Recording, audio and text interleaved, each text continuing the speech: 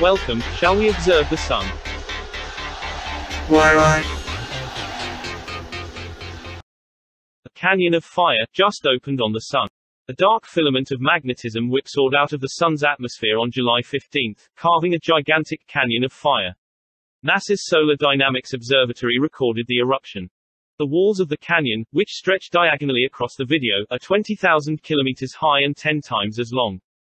They trace the channel where the filament was suspended by magnetic forces above the sun's surface, before instabilities flung it skyward. Geomagnetic Storm Watch. Minor G1 class geomagnetic storms are possible on July 20 or 21 when a slow-moving CME is expected to hit Earth's magnetic field.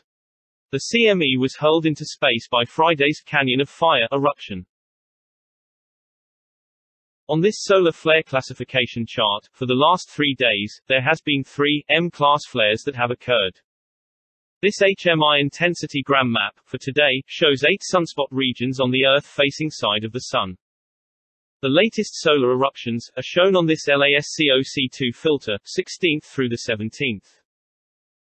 Here's a wider view of the same eruptions, on this LASCOC3 filters.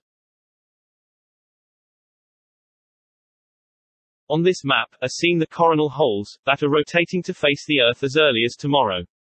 Here they can be observed on this SDO211 filter.